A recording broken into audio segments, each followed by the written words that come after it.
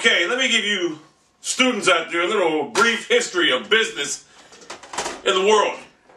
In the history of businesses, when businesses start to falter, start to, well, fail, we've seen businesses take on a different approach. They try to generate business by any means possible. Now, we've seen this before in the Chairs versus Gary's Bar episode on chairs back in the late 80s, early 90s.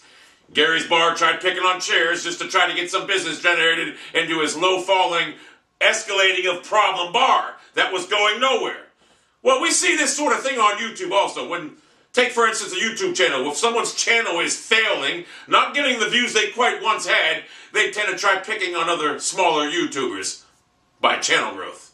Not smaller in stature, but smaller by channel growth in numbers. And they try to generate all kind of growth that way because their channel's failing right now. And that's what they do. We've seen this in 2008. We've seen it in 2009. We've seen it in 2010. We've seen it in 2011.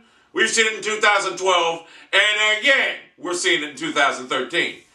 Now, the only way to stop this is very simple.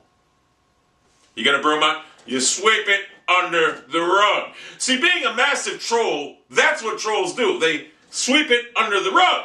They don't acknowledge the shortcoming that they might have or may have had. But some people just aren't adapt to that.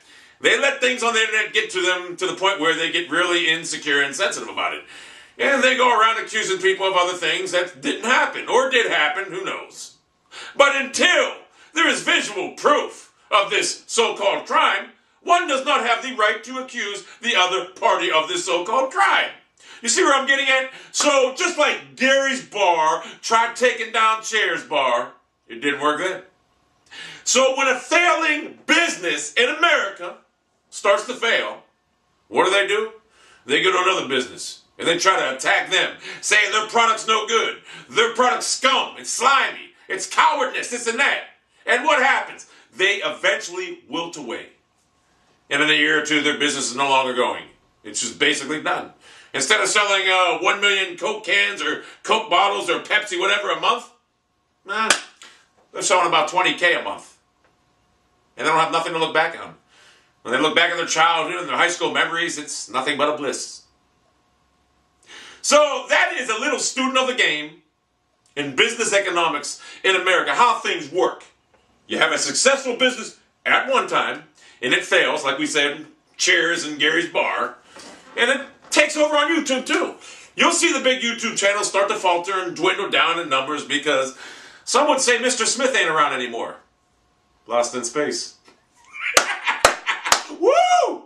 But it is what it is. And I stand my ground and stand behind what I do. It's what I do here. I'm an entertainer. Master puppeteer, puppet master, whatever you want to call. I make them dance. So that's what we do here at the Oppressor channel. Look, if you want a gameplay, I'll get you one of them. But other than that, this is excitement for me right now.